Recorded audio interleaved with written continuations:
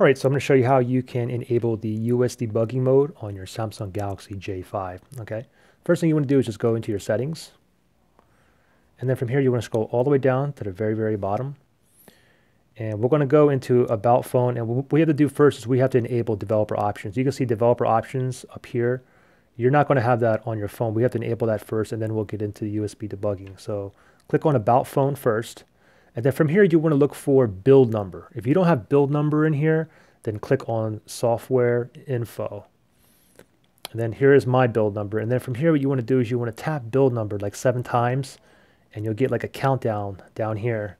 And once it's pressed 7 times, you'll get a message here that says developer mode has been enabled. Perfect. Now you just go ahead and click on the back button.